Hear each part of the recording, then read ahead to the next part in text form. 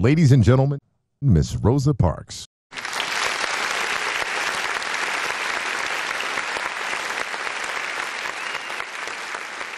Good evening.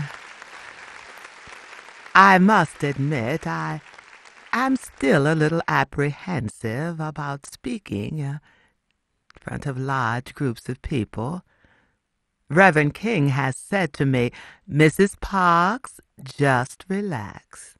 The people have come to hear what you have to say, so just speak from your heart."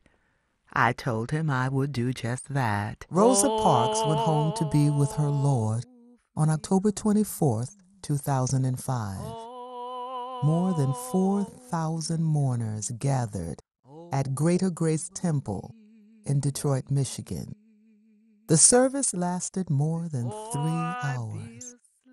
Her coffin was brought from Detroit, Michigan, to Montgomery, Alabama, to Washington, D.C., where she became the first woman and second African American to lie in state in the U.S. Capitol Rotunda.